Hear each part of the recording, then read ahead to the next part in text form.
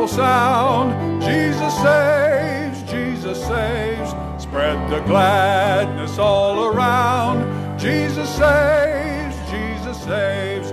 Bear the news to every land. Climb the steeps and cross the waves. Onward 'tis our Lord's command. Jesus saves, Jesus saves. Wafted on the rolling tide.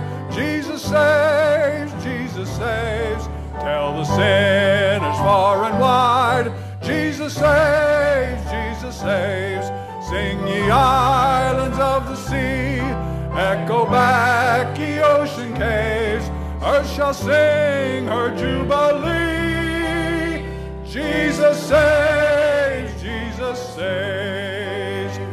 Give the winds a mighty voice. Jesus saves, Jesus saves. Let the nations now rejoice. Jesus saves, Jesus saves. Shout salvation full and free. Highest hill and deepest caves. 'Tis our song of victory. Jesus saves, Jesus saves. Amen. He sure does. You remember when you got saved? I do. I think the youngest Christian in here is probably Miss Brandy, right?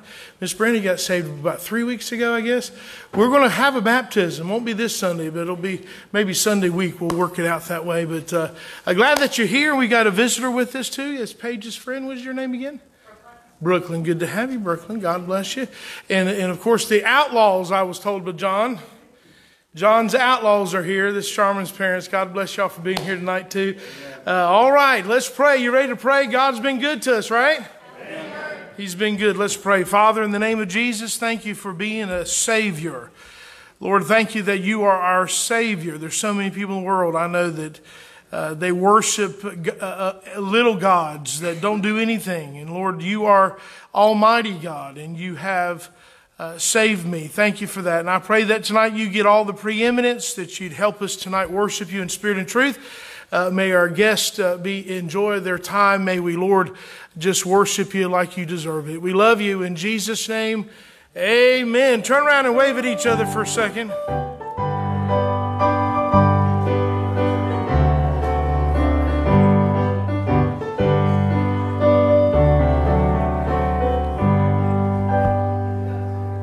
Amen. It is Wednesday night. Did everybody get a thing to write down prayer requests and praises? If you need a little piece of paper for prayer requests or praises, we have Miss Kathy's got them back there. Just raise your hand. All right, there's Josh has got need one there. This Sunday is Easter sunrise service on the beach. 6:30 in the morning, you go across the bridge, take a left, first beach access on the right. You'll see the bus there, so make sure you get there. 6:30. I think it's going to be warm this year. It seems like it's the warm front. I hadn't looked at extended forecast. Have y'all? 40 degrees. Wear a coat. It'll be the wind chill is going to be a little cooler. So it's 40 in the morning. We're just going to. It's going to determine when you get up at 4 o'clock to say, do I really want to get out there? Do I really want to get out there? But no, if you like to come out, then after that, hey, let me honestly say this. If you can't get out there at 6:30 in the morning, at least come, probably about 7:30 we'll be serving over here breakfast casseroles for everybody. So swing by there and encourage folks to come to that. Get the kids up to come to that. It'll be free breakfast, good fellowship. Then we'll see from 7:30 to 8:30ish. It'll be over with. We'll kind of clean up and you can go home and take you an hour's nap. Be back at 9:30 for prayer and Sunday school. And then the day will go on. Sunday night, we have a special guest. Little David's going to be preaching Sunday night. And it's a PM service. Sunrise isn't having a service on the PM service. He's going to come here. I had booked Frank Thacker to be with us. And Frank's in heaven this year. And so pray for the services there. I appreciate that. So different things going on. Let's see. The Bible verse of the week for the Son of Man has come to seek and save that which is lost. Luke 19:10. Don't forget there's no fellowship this month. That'll be easy to remember, no fellowship. Oh, I do need someone can mow the yard and weed eat before Sunday. That would be great. I know we've had different men over the years. You got to have a lawnmower and weed eater, and someone will bring you. So if Josh is raising his hand. I don't have a trailer. If anybody has a trailer, I have all the equipment. Amen. Well, so everybody, let's tune in. Jason, praise the Lord. Thank you. That we can do it Saturday. Do it Saturday. Okay, we'll get with you. And I know John. Sometimes John Scott's not here tonight. I know Mike's done it. There's been different people and Ronnie's done it. Maybe y'all can get together after church and coordinate. And since Jason, you're the youngest one, you get to weed eat. But right, amen.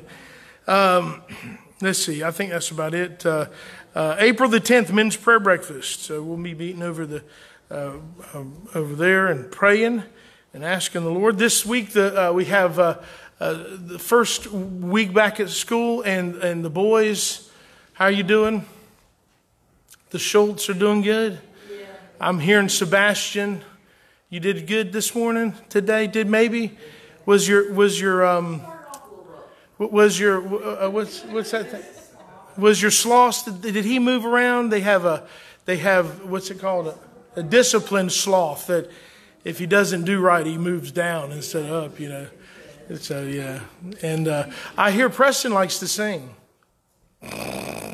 That's being sarcastic, but we'll go do that, right? So, but we're glad you're there. Anyway, well, it's a good start to a good week, and I'm feeling a whole lot better. Hallelujah. I've been taking Chlorotab. Then Norma gave me some Advil stuff. I didn't take that, but I took a Sudafed, and that seems to really do the trick. Antihistamine is. I had all sorts of pressure wanting to go to sleep on you, so I'm back on the saddle. So amen. Hello, are you happy tonight? All right, let's stay happy. Let's get in the groove. Seems like I'm missing something. What am I missing? I don't know. The 17th of April. Ladies, are you going to go to the Landis retreat? Leslie is speaking there. She's going to tell you what for, and it'll be a lot of fun, right?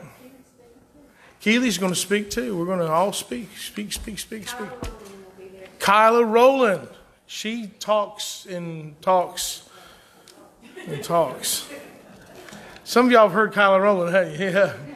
Amen. So you get your money's worth, right? You hear someone talk a lot. That's what it is. Anyway, well, let's do this. Let's stand again.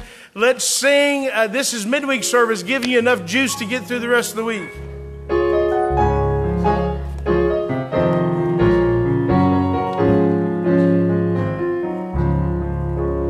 I must tell Jesus all of my trials.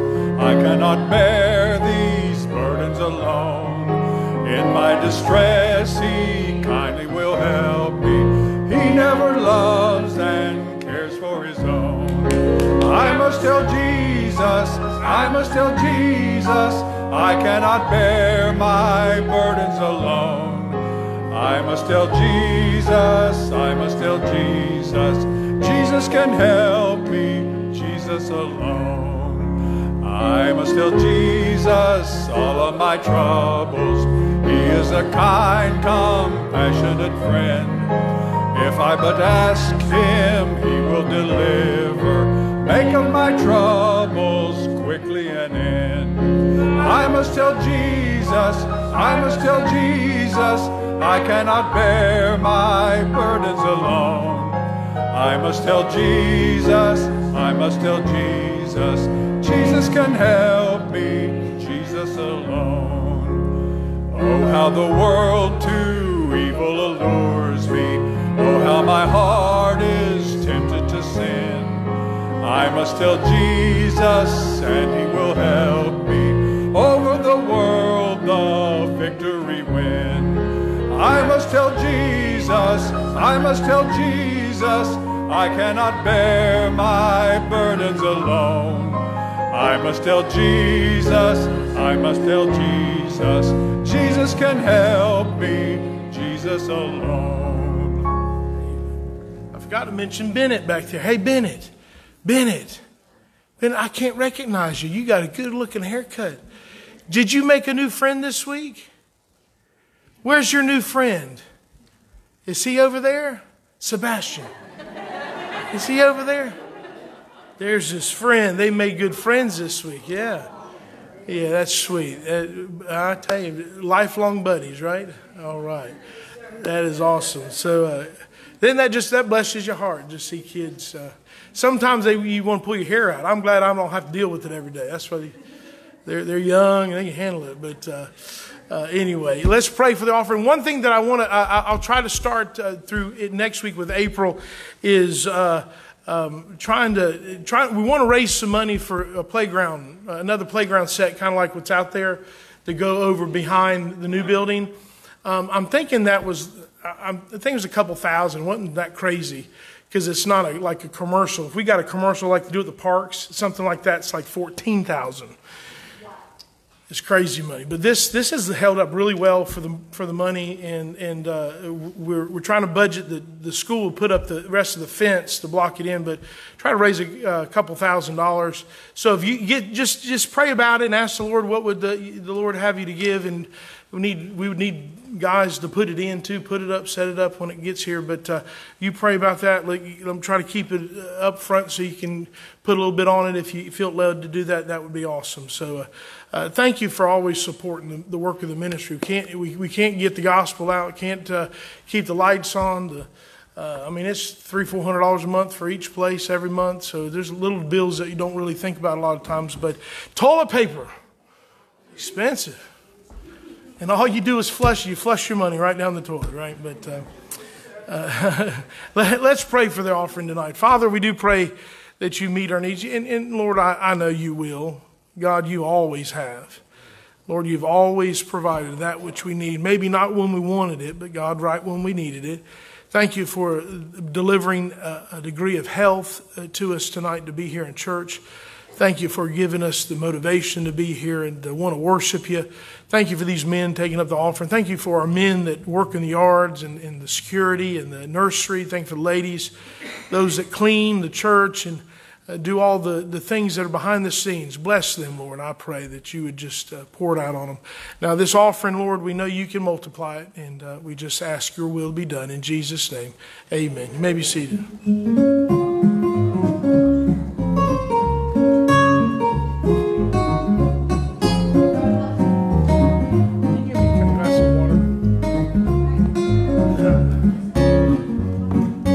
There's a green cup in my office. But just if there's no paper, just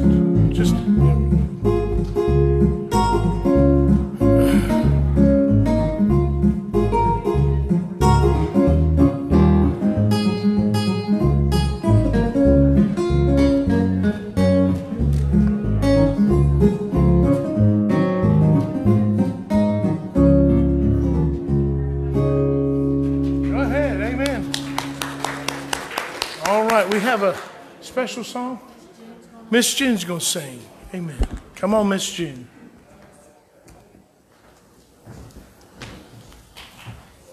God bless Miss June.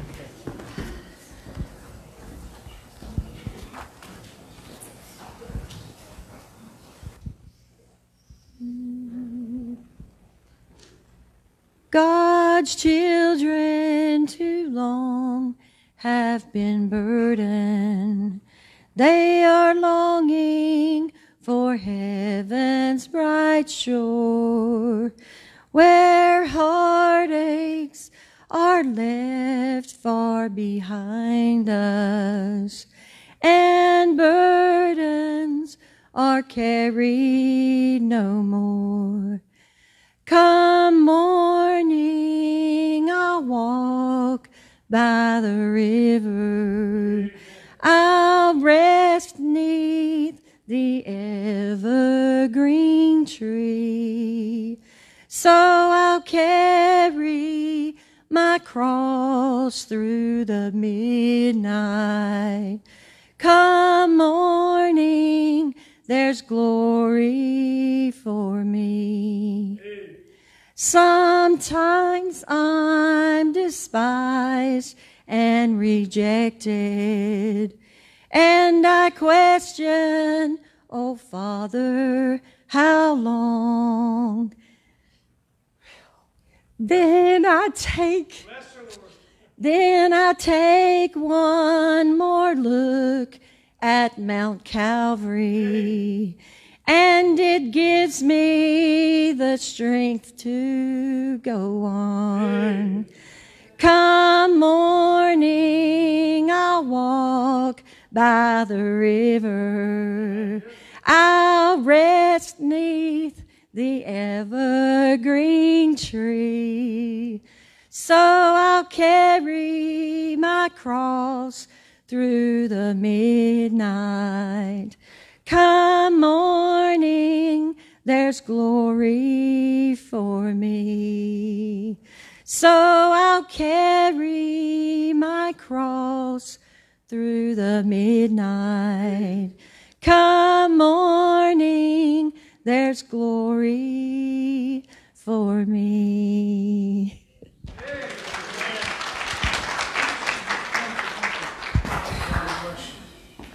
Thank you, Miss Jean. That was good. Thank you, John. God bless you.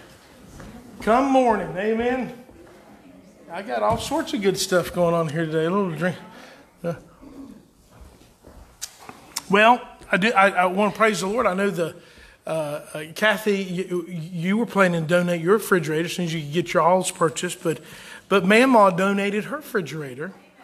And praise the Lord, we'll eventually have a refrigerator in this building again with an ice maker.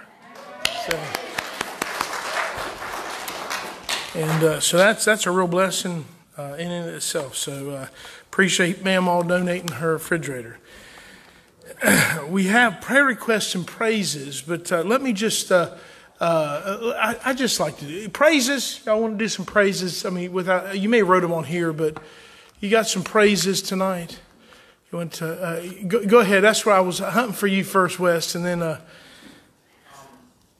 I've been praying something quite a long now about 2 months, and it just, I don't know, like I said, it just seemed like the devil was just playing, like it never going to happen, and it just seemed like he's always getting victory. That today, out of the blue, after I thought, God answered a prayer, that it really just, it's almost like this valley I've been in, he showed me the mountain.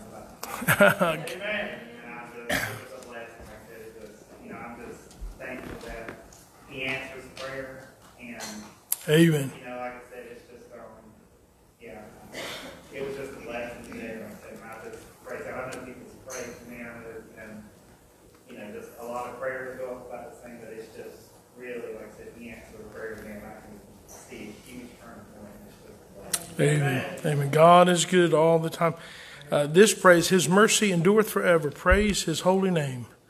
And traveling mercies for Dallas is having an MRI. We'll find out what's wrong with his back. This one says, I want to praise God for helping me find the right church for my family. Also my kids' new school. Thank you, Jesus, for saving me. Amen. God bless you. Amen. I like that. Miss Janet prays, can talk a little better. A little better. She has laryngitis, and her husband was praising the Lord, right? She did find out that Carson, the little boy that was in the wreck and had brain damage, is walking now, trying to walk. So that's a praise. Let's continue to pray for Ellie Louder, 2-year-old, and to get he gets choked and turns blue, having an endoscopy soon. So let's pray for that little boy. Pray the people who are suffering with COVID-19 and all the families of lost family members. Amen. And pray for Brooklyn. That's right. Pray Paige's friends. So that's nice. God is right on time. How about that? Look, that's a good one there. Isn't that good? Unspoken requests. We have that unspoken. Traveling mercy for Shelby on Friday and Chris on Sunday. They already split up. No, I'm just kidding.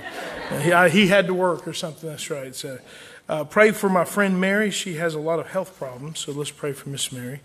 And then Wes has already done his. He needed to write an epistle there. But let's pray for Matt Sattler. He's in boot camp. Is he hanging in there?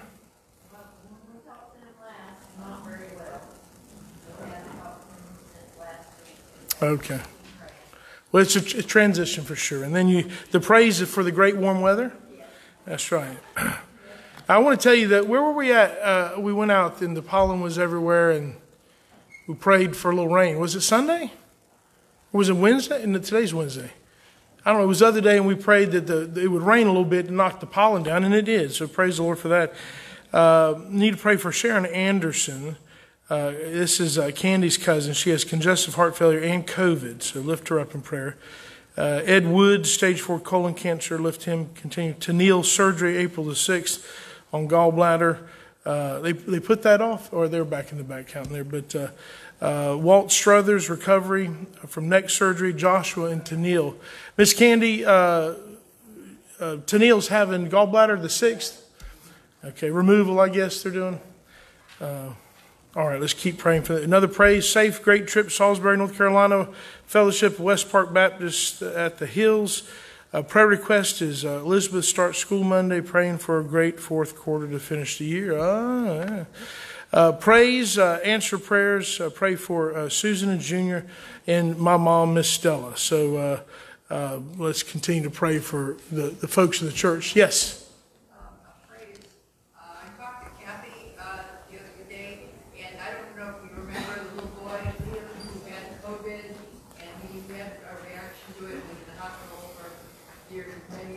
Yeah, it seems like, yes. Well, he's doing a lot better. He's improved. He still has to have braces on his legs, but he's running and just, he's 10,000 better. Amen. Just praise the Lord for that.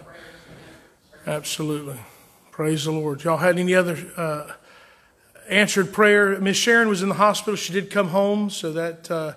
and she's faring as good as can be expected. So let's continue to pray for Miss Sharon. Other folks that aren't here tonight, did you realize that most of the time people don't come on Wednesday? They're hindered somehow, right?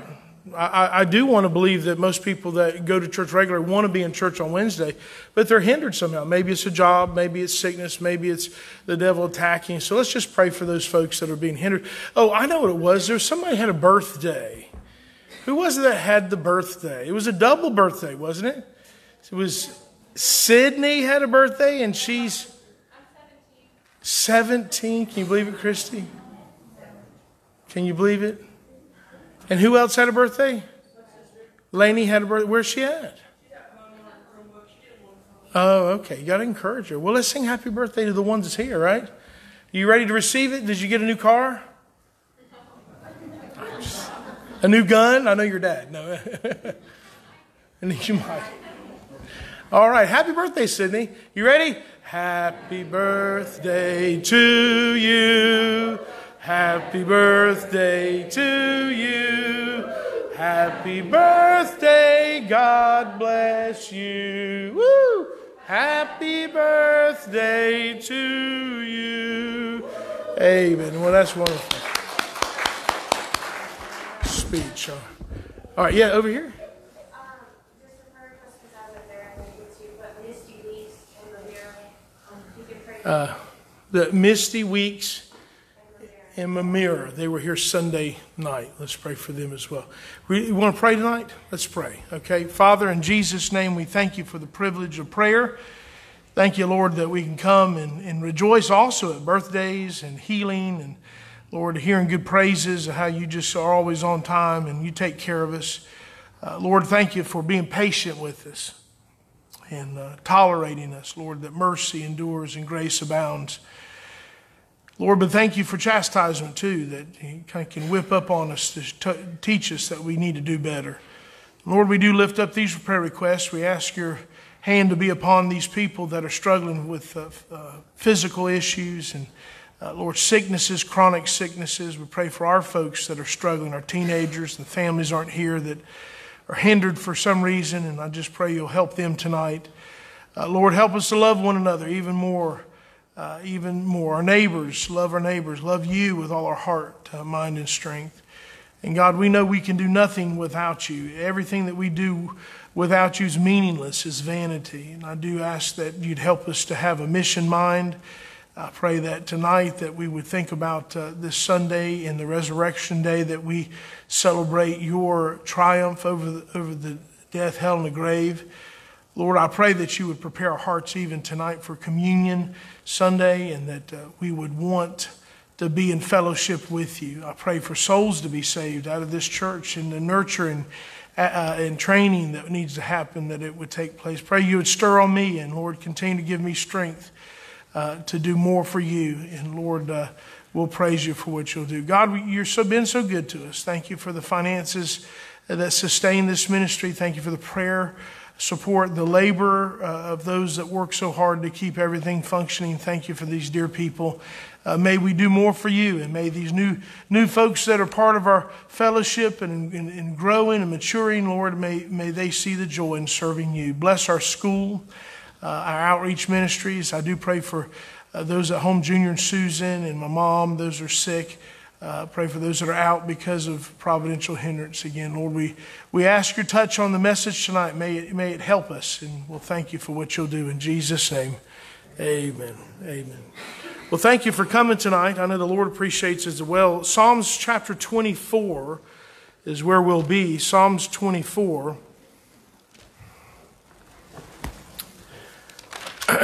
As we approach our celebration of Sunday, the resurrection day, I think this psalm does a wonderful job. David does a wonderful job in describing who God is and what he's providing and all that good stuff that goes along with it.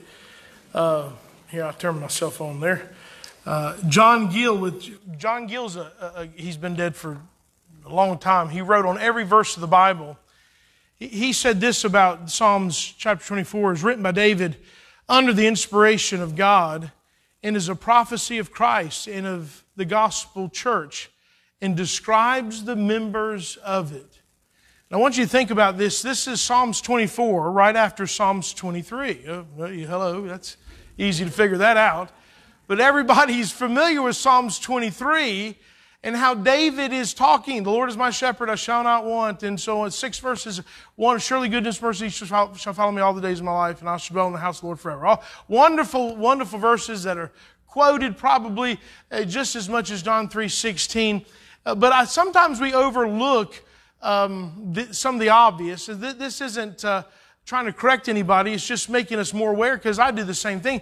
We can read the verses and see what the verses say, but we forget about the author. We know the author, ultimate author, is the Holy Ghost of God, but he used David to pen these words.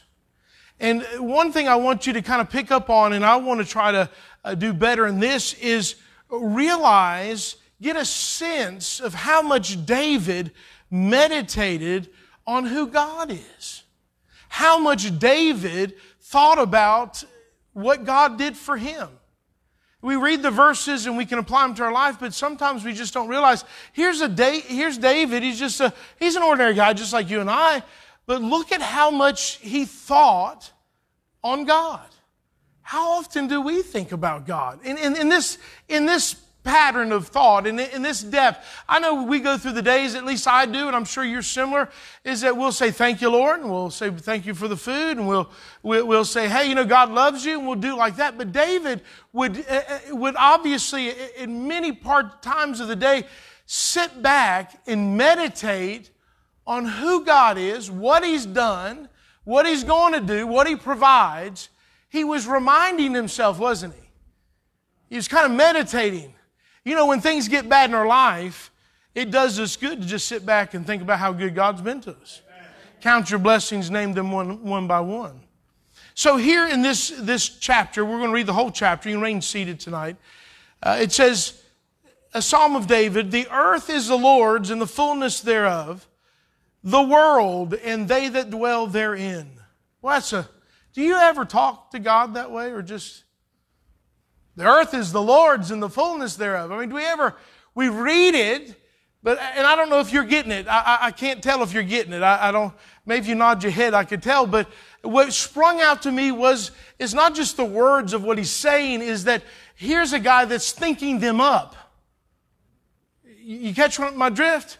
That he's meditating, he's thinking on who God is, what God's done, what He's going to do, and who He is to him, and he's pinning it down. Now, we may not be an author of that way, but I think it'd do us good to start thinking of God more. In verse number 2, for He hath founded upon the seas and established it upon the floods. Who shall ascend into the hill of the Lord? Or who shall stand in His holy place? He that hath clean hands and a pure heart, who hath not lifted up his soul unto vanity, nor sworn deceitfully, he shall receive the blessing from the Lord and righteousness from God of his salvation. This is the generation of them that seek Him, that seek thy face, O Jacob, Selah. Lift up your heads, O ye gates, and be lifted up, ye everlasting doors, and the King of glory shall come in. Who is the King of glory? The Lord, strong and mighty, the Lord mighty in battle. Lift up your heads, O ye gates, even lift them up, ye everlasting doors, and the King of glory shall come in. Who is this King of glory? The Lord of hosts. He is the King of glory. Now what's one last word? He finishes it with what? Selah. That's just not the Long's baby girl's name. But that word means to meditate upon this, to think about this.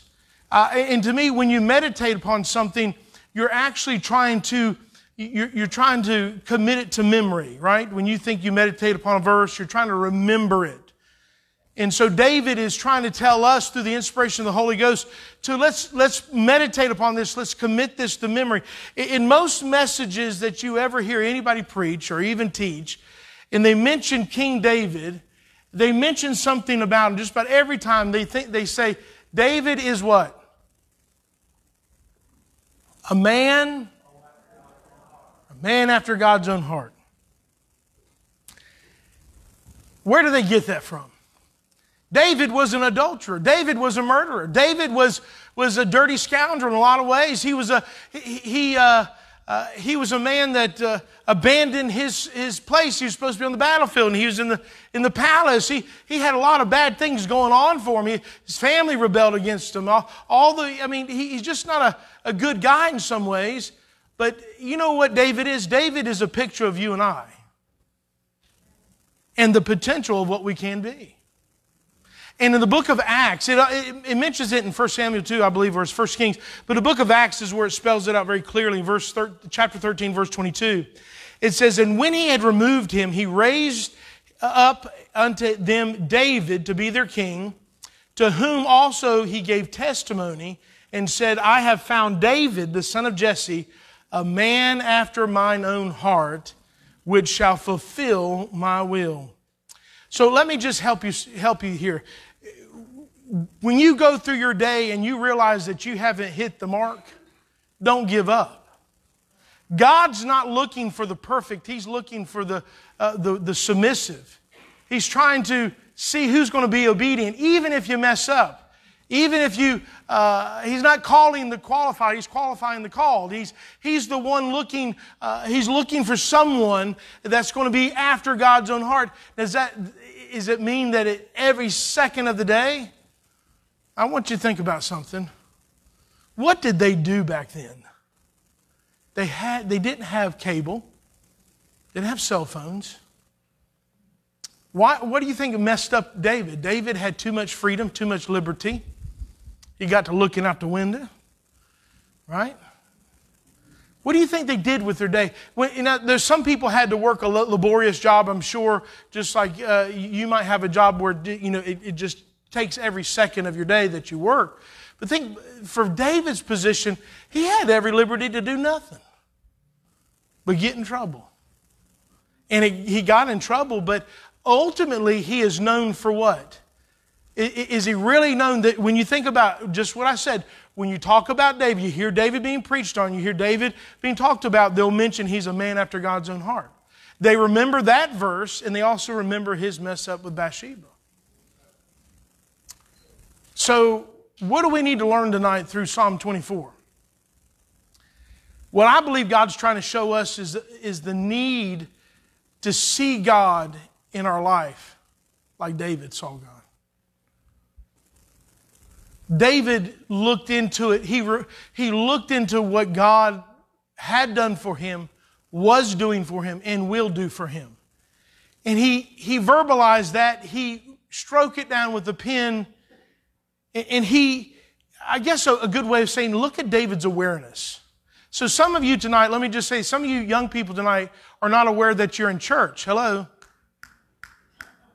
When you're aware that you're in church, you're supposed to be paying. Some of you are too poor for that, right? You got no money to pay attention. David was very aware. One thing I've learned about David could repent and David could pray. Can we learn to repent and pray? David was self-aware. He realized his environment. David knew what he was doing when he took Bathsheba. David knew what he was doing when he had Uriah killed. David knew what he was doing when he was writing Psalms 24. Look what he was saying here. Let's break down some truths of David's awareness. Number one, David, to help him get through his days, to help him get through his weeks. So you think of Psalm 23, he was a low spot there, wasn't he? He had to remind himself, the Lord is my shepherd, I shall not want. Psalms 24, he breaks down and declares ownership of creation. As David didn't have television to look at, young people, he didn't have iPhones, Instagram, he didn't have Facebook, he didn't have a whole lot of anything to do. He had one thing that we all can do more of is observant of the creation. Observant of the flowers and the trees and the birds and the bees. And so David starts off with the declaration of ownership of this creation. Now David could look out at the trees in his kingdom and said, it's mine. And you may not be getting it. We do that sometimes. We sit in our house, our car, or whatever property we own. We even look at our kids and say, it's mine. Me own it. Me work for it. You know, it's mine. It's mine. That's mine. David didn't do that. David had the right to do it. It was his kingdom. It was his throne. But he was aware of this, aware of the ownership of creation. He says the earth is the Lord's and the fullness thereof, the world and they that dwell in them, even the people. Amen. For he hath found, and this is what I love about this, when you start studying verses out, you see the little nuances, I guess, the things you don't pick up. And he says, for he hath founded it upon the seas. Wait a second. Founded what upon the seas? The earth. And established it upon the floods. So David wasn't there when God created the heaven and the earth, was he? No, this was a long time after that. He wasn't there. Yet he knew that dry land was established upon the seas. Who made him aware of that? Could he have read some scrolls? I guess so, sure. But could not the Holy Ghost make him aware of what Genesis 1 and 2 says? Let me read it for you. In the beginning, God created the heaven and the earth was without form and void, and the darkness was upon the face of the deep, and the Spirit of God moved upon the face of the waters. You know, when God created the heaven and the earth, the globe was a globe of water. Now here in Psalms 24, he says, the earth is the Lord's and the fullness thereof, the world and they that dwell in. For he hath founded it upon the seas and established upon the floods. Why is that important to even talk about that? It's talking about specifics. When we start caring about specifics and we remember them, that means they're important to us. Let me confess something to you. There's many times that, especially the kids, and I think you do it too, even sometimes my own kids, sometimes it's an adult will come up to me and I'm kind of like busy or don't want to listen to them. You ever been there? And you kind of nod your head. Oh, yeah. Don't tell me to repeat what you just said, because I just acknowledge. I hope that's not lying. Maybe it's just disinterested. I'm not interested in the specifics. So later down the road, if that was important, I'm going to be in trouble, isn't it? So why do you think this is important? Because on our journey, it's important to remember who the Creator is. It's not you. Because what happens is we may never dare to say this, to say, I created the world, but you created your world. David knew the power of the flesh and knew how it had taken him off track, and he had tried to create his own little world with Bathsheba and so forth. But here he declares the ownership of creation that although he wasn't there, he knew who was the creator. He knew what God had did. Although he didn't use Christ, New Testament name, I want you to know this, although he didn't use Christ in these verses, the New Testament name for God, we see Christ coming and we see the Messiah coming in the Old Testament, but it's not used in Genesis 1:1.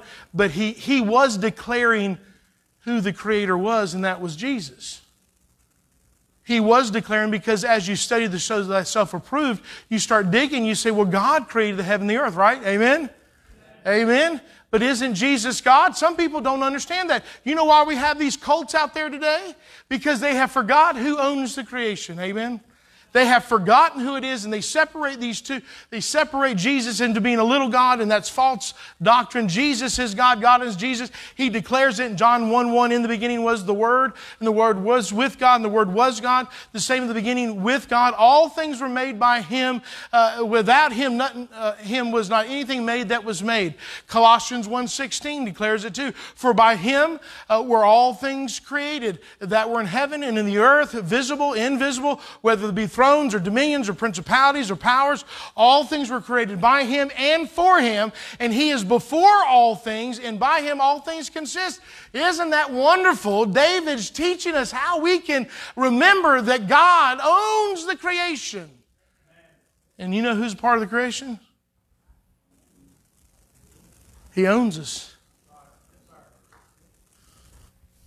Without God's creation, we couldn't be here. Because he created the heaven and the earth, fullness thereof, and then He took some dust and He scraped it up. And then He breathed into the nostrils, became a living soul. In Psalms 50, verse 10, you know this verse, or at least part of it. For every beast of the forest is mine, and the cattle upon 1,000 hills. The old redneck said, even the taters in the hills. So David's declaration of God owning the creation includes you and I. This is why it's important as we read the Scriptures, we say, why is David saying this? I think he's saying it because he's reminding himself, but he wants the readers to remind themselves, if we're going to stay as close as we can't forget that God owns us. We can't forget that God owns the birds and the bees, the flowers and the trees. We can't forget that God owns our bank account and God owns this world and universe. We can't forget, although the Democrats and Republicans, they all fight and the government's fighting. They say, we own it and we own it. No, God owns it all. He owns it all. In 1 Corinthians 6:19, you know the verse. What? Know ye not your body is the temple of the Holy Ghost which is in you, which ye have of God, and ye are not your own. For you are bought with a price. Therefore glorify God in your body and in your spirit, which are God's. So why is this important? These young people, you know what they're being eaten up with? Satanic activity through perversion and sexuality. The generation today is absolutely being inundated by perversion. Even just mild sexual content, because it comes off just, you show a naked person, people go, oh, but you show just a little bit of skin, you go, oh. And so the devil's trying to trick our young people and trying to trick us adults and our parents that you need to have your own identity and you be what you want to be and you're your own boss. Self-express. I remember when I first started pastoring, one of the first counseling sessions I had was with a lady that was committed in the Oaks. And some people have to go there for different reasons. But what I found out the reason she was there is because she wanted to self-express. And God said, no, God, when you're bought with a price, you are God's and you're supposed to express Him. So how are the kids self-expressing? They want to wear funky, crazy clothes. They want their hair to go this way or that way, this way, down way. They want to puncture. They want to tattoo. They want to do, and adults do that too. They want to express themselves instead of let their body be used for the glory of God. They want their body to say, please, someone take me and violate me because I feel lonely. You know why people get involved in sexual activity? They're lonely. Because somewhere along down the line, we have pervertedly taught them, I'm talking about as a nation, as a society, that you find comfort and you find friendship in sexuality instead of in Christ. And by the time they get old enough to realize it, they've done so much, they're so ashamed of it, and they shake their fist at God. Got to watch our children. It's important to remember who owns who. I remember when I first came to this church, Chris, you may remember they used to say this was Kitey's church, Fanny's church.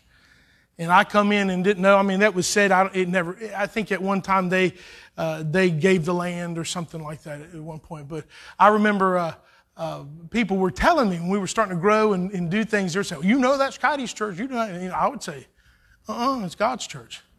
And I remember I got a call from Fanny. Now, she's in heaven, I hope. I didn't know her real well. But she was an elderly woman at the time, lived down the road. We were about to build this building. Over here, we cleared the land. I don't know if some of you never heard this, but I went to her house to sit down to her, just talk to her to realize this is God's building. This is God. And she said, if you build on that building, I'm going to do this and I'm going to do that. And, and I said, Fanny, this ain't your building. This isn't your property. How dare any of us be that foolish? And by the way, guess who won? God did. God, the gates of hell won't prevail against it. Amen? You establish it. So it's important to know, remember who owns who. Young people, listen to me. You don't own yourself. God owns you. He bought you with a price. He shed His blood for you. He died for your sins. Don't you let some sexual pervert, some deviant come take your innocence away and mess with your mind. Quit watching that junk on television. It tells you the earth is billions of years old and we come from aliens or we come out of a slop out of the ocean. It's all perversion. It's all filth. It's all wickedness. And it's soon going to be hate speech. It's important to remember who owns who. It helps define final authority. Final authority. Some of you remember this growing up. Not this generation, my generation, last generation probably of this. But growing up, we knew who owned who. Like when you went to school and you disobeyed, the teacher owned your hind end. And then when you got home, your daddy or your mama owned your hind end. And you were just hoping God would come from the east, amen, right then and get you out a little. You see, it defines final authority and leadership. It makes you realize when you're starting to step over here, you remember that He owns that. I'm not going to hurt it. I'm not going to defile it. He owns that. David moves on to lay out what's so important about eternity. He goes from talking about creation to talking about the plan of salvation. Think about this, before the need for salvation is ever sensed in our being, in our soul, there must be established who owns it all. So in other words, if there's someone in the sound of my voice that you think you own your own life, you think you're going to do what you want to do, you think, the sky's the limit, you're not going to think about needing God, are you? Not going to think about the plan of salvation. You're not going to think about death. Very few young people think about death. And usually people that are sick or getting sick or have some type of problem think about death in reality. Most people don't think about death every day. But David moves on and he establishes who declares the ownership of creation, and then he goes right into the plan of salvation. For when you establish that God owns you and He built all this stuff and He slung it into existence and He said it is good, then you're ready. Then you're ready for what? To receive the plan of salvation. We must live by God's rules, not what we make up to fit our own lifestyles. So in verse 3, he asks a question. Who shall ascend into the hill of the Lord? Or who shall stand in His holy place? Who shall do that? You are established. He's asking the group of people that have accepted that God is owner of creation. He created all. So he's saying, who's going to stand before God? And he gives the answer. He that hath clean hands and a pure heart, who hath not lifted up his own up his soul unto vanity, nor sworn deceitfully. I'll explain that in a second. He shall receive the blessing of the Lord, the right and righteousness from God, his salvation. This is the generation of them that seek him, that seek thy face, O Jacob. Selah. What does Selah mean? Meditate, meditate. Think about it. Hello. Don't go to sleep. Think. Lift up your heads. You think David, when he said Selah, he was saying, it ain't time to sleep. It's time to think. Lift up your heads, O ye gates, and be lifted up, ye everlasting doors, and the King of glory shall come in. He lays out the plan of salvation. This is clear presentation of salvation. He says, who's going to come to God? He that hath clean hands and a pure heart. He that has not lifted up his soul in vanity or deceit. I want you to notice here, again, you have to think a little bit. You have to meditate on these things. Think about these first two things. He that hath clean hands and a pure heart. That's not a work that we can perform. You can't clean your hands. You can't clean your heart. That's the work of the Holy Ghost. We cannot create cleanliness or purity. It has to be imputed to us. We're not going to go to heaven because we've cleaned our hands with a Dove soap. We're not going to heaven because we've took a bath, or we stopped cussing, or we stopped watching certain things. When we started to put it on, we turned the leaf over and started being a better person. A lot of people, even, recently someone came into here, didn't they, Keely, and said, well, I thought baptism sent me to heaven. Guess what? I baptized them. And I can guarantee you, before I baptize anybody, I make sure they understand baptism don't save you. Usually I say it up there. This is a picture. It's not washing your sins away. It's just a typology. David's trying to get the picture into our brains that the Holy Ghost has to, if you're going to approach God, you're going to go to God, you've got to have clean hands and a pure heart. What has to happen? A work of the Holy Ghost has to happen. It's something that I can't manufacture, and it's taken me years to learn that. I just thought, man, if I have a good message, girls sing a good song, we just get emotional, get all that. And everybody that gets emotional and comes to God with their own cleanliness and their own purity, they walk away just as dirty as they came. It's an action of the Holy Ghost. He's describing the plan of salvation. He's saying, hey, you must understand God's a creator. He's creator of heaven and the earth, the fullness thereof. He's the creator of salvation. He's bought you with a price. Jesus came to this earth, or will be coming to this earth, and die and shed his blood. And you have to come to him with a clean heart. And what does that mean? You've got to let the Holy Ghost minister to you. What is our part? There is a part for us. Let me read it to you. It says, who hath not lifted up his soul unto vanity, nor sworn deceitfully. Our part comes in with the desire of the heart. So in other words, there's a lot of people, what we have to do when you come to God and the Holy Ghost affects you, you want real Holy Ghost salvation, you can't come to God deceitfully. You can't come to God, well, I just want to get out of hell free card. How do I come to God? I come to God humbly. I come to God through the power of the Holy Ghost. I'm purified and cleansed through God, the Spirit. My part is with the correct desire of the heart. Believing that God can, not that God can't.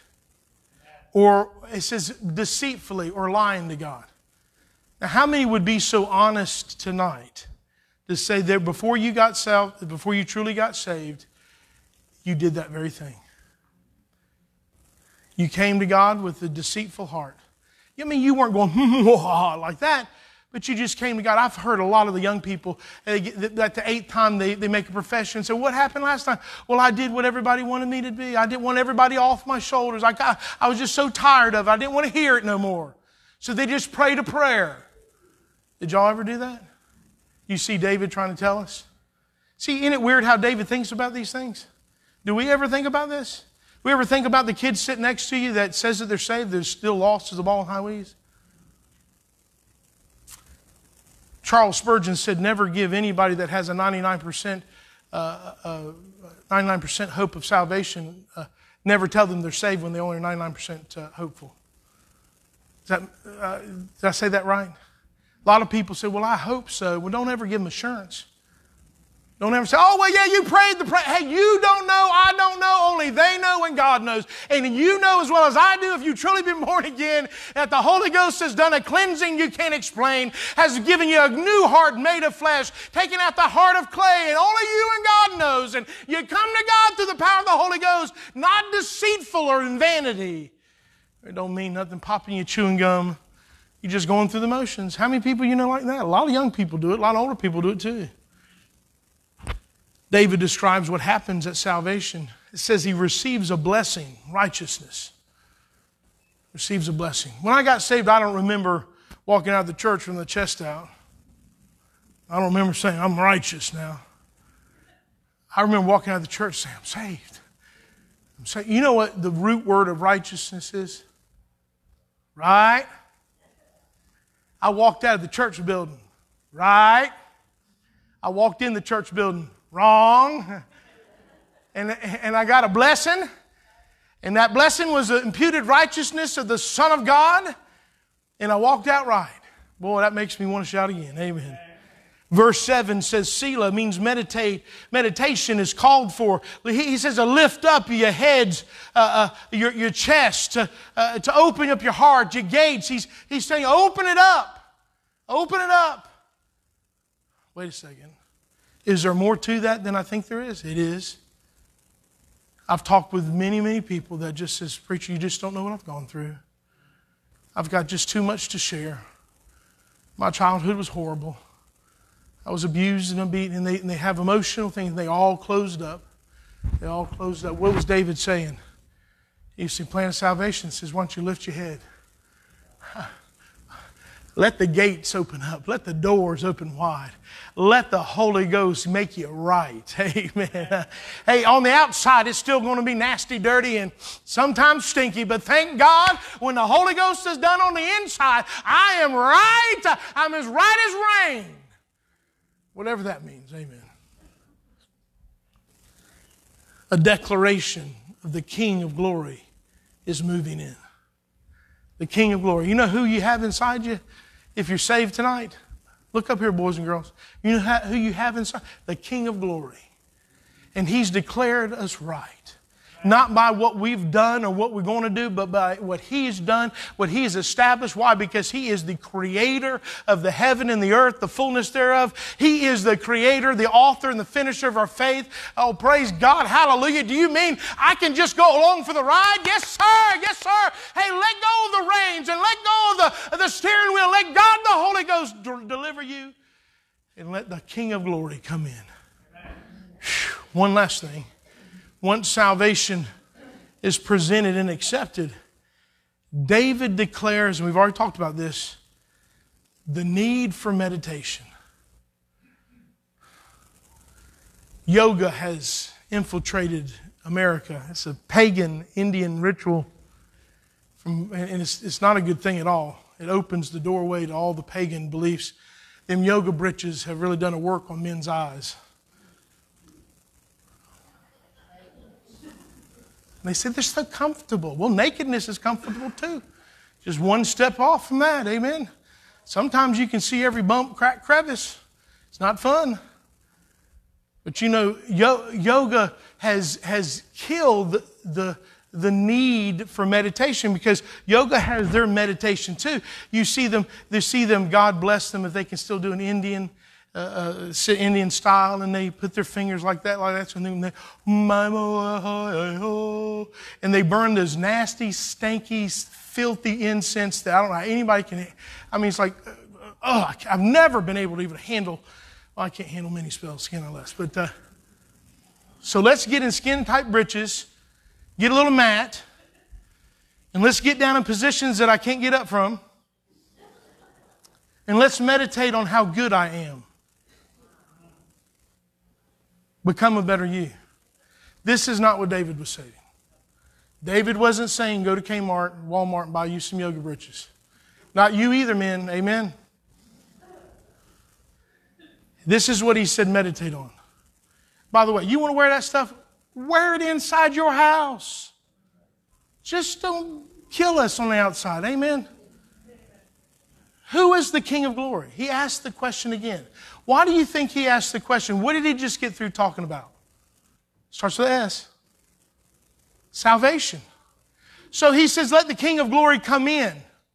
So now, here's the thought. This is what I'm thinking is like someone comes forward to get saved, the Holy Ghost is moving, and some of you have worked with people. This is what we teach them to do. We establish, you understand who God is, you sin, and you go through that whole thing. God's creator, He owns you, and the plan of salvation is He died for you, loves for you, you accept you're a sinner, you need a salvation, and then you pray, you believe He died for you, coming again, so on and so forth. You do something along that matter, along those steps, and if they get saved, typically, when they get up, we'll say, what happened? I know some people say you don't ask them what happened because you sow doubt. But David said, who is the King of glory? Who is He? He's different now. It's different now since Jesus saved my soul. It's different now. And now I am made whole. Leslie, sing for me. He says, who is the King of glory? So it's a rhetorical question. He's wanting to make sure that we're thinking about it. He says, the Lord strong and mighty. So there's something. Why does he say it like that? He's a military man, and I believe he's trying to declare to us that when something greater than you has moved in, you know there's something stronger than you. Amen. Something more mighty than you. And hey, there's something greater on the inside than I've ever had before. He's motivating me, directing me, chastising me, loving me. That's the King of glory. So you got to meditate on this. The Lord mighty in battle. Because you know it was a battle when you got saved, remember? It's a little struggle. Maybe it wasn't a long, hard one. Maybe it was over a period of days or weeks. And he says this again, lift up your heads, O ye gates. Open your mind, the gates to your mind. Even lift them up, ye everlasting doors. Open up your chest, your heart, and the King of glory shall come in. He says it again. Who is this King of glory? The Lord of hosts. He is the King of glory. And he finalizes it with, think about this. Think about this. Is he the King of glory in your life? Is he your strength? Is he your mighty? Is he the one fighting your battles? Is he the one that you're lifting your head up to? You're opening your heart, your mind, your chest to? You're letting God rule your heart? Who is he? Who is this King of glory? Who is he? The question is asked to see if God has truly revealed himself to you. Let me say that again. Did that catch anybody by surprise? The question is asked, in my opinion. The question is asked, has God revealed himself to you? You know why there's so many confused people, believers in churches, so many confused people in church that don't know if they're believers, don't know if they're saved, because they can't tell you whether or not God's revealed himself to you.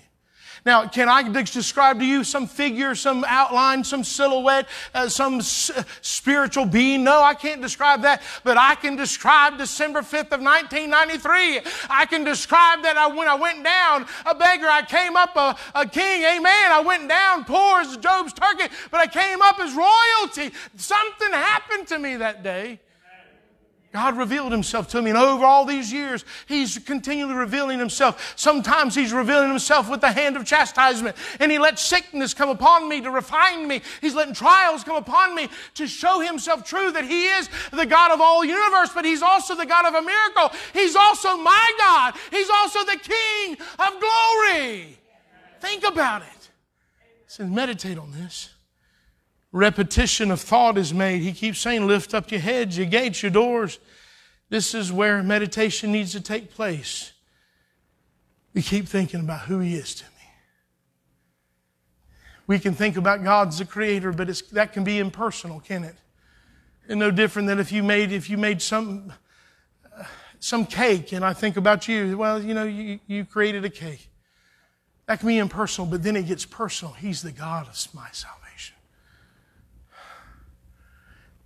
And then he gets even more. He's the King of glory. I've shared with you so many times before, the only way that we give God glory is giving ourselves. Who is the King of glory? He's the Creator. He's the Almighty Savior. And He's the King of glory. He's the King of it all. The King is coming. The King is coming. I have heard the trumpet sound. The King's coming. Sunday we're going to bow. We're going to take communion. We're going to just have a glorious resurrection morning, celebrating that the King is coming. And what we need to try to do more between now and then is meditate. Just sit back and think about just where you are now. And why you're there is because God is good. And just think about where you're not. And the reason why you're not there is because God is good. And just think about where you're going to be Sunday. Hallelujah. Nothing's going to keep me from worshiping God. Why is that? Because God is good. He is the King of glory. Would you please stand?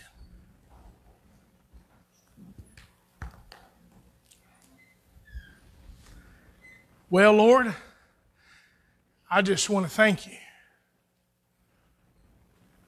I just want to thank you for you inspiring King David to write some words down to make me think about who you are to me. Lord, thank you for being the author and finisher of our faith. Boy, thank you for being the creator. We got somewhere to go. We got some creator of the heaven and the earth. We're going to be in heaven soon. Thank you for my salvation. Thank you for saving me, not because I was a good kid, but because you loved me with an everlasting love. Thank you for being the King. To the King alone, I will lift. Maybe sing that, baby. To the King. With your heads bowed and eyes closed. Is there someone here this evening that would say, preacher, I need to be saved. I don't know where I'll go if I die, and I want to know Jesus. Is tonight the night God been dealing with your heart? You know you need to get right with God? Would you slip your hand up, ma'am? Sir, young person, you slip your hand up and let us pray for you. Is there anybody here tonight to say, preacher, I need to be saved? I won't embarrass you. I won't come to you. But do you need to be saved? Slip your hand up. Anybody here like that? I see your hand, sir. Would you like to talk with somebody? Slip out, talk with them. I'll let Gary's right there. He's right there. He won't embarrass you. Okay? Talk with me later, though, okay? Maybe we can talk tomorrow. Listen, church, we need to pray for the young people. Pray for each other. You don't know how many people are saved in here. Listen to this song. Maybe God moves on your heart. Come pray. I ended early. It's not even 8:30 yet. Listen. To the King who gave everything to me, whose body crucified high on Calvary's tree, whose redemptive blood makes way for me. I now give everything. Need some adults to pray with these kids. To the King who came in the form of a child, all-powerful God, and yet so mild, whose obedience shows the way for me. I humbly come to Thee. To the King alone I will give my life. To the King I will sing both day and night. To the Lamb of God who has paid the price. To the King alone I will give my life. If you knew Jesus was coming back Sunday, how would we prepare for His entry? How would we prepare for God coming? But the truth of the matter, He could come at any moment, any minute. Young person, don't slough it off. Don't push it away. You may not have all the answers. I don't have all the answers, but I know who the answer is. He is the way, the truth, the life.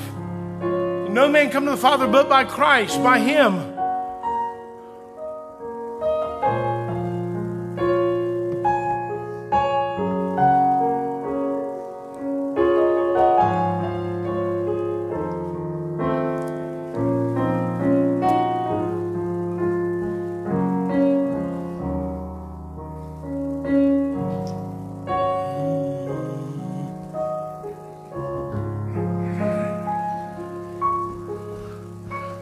God bless you. Hey guys, try to get together with Brother Jason here if you can about the yard work, or get his number. I can get his number to you so we can get that done. Make sure that's right. And let's prepare. Hey, sunrise, we're just going to have coffee, no donuts, because we're having, and because few people eat them anyway.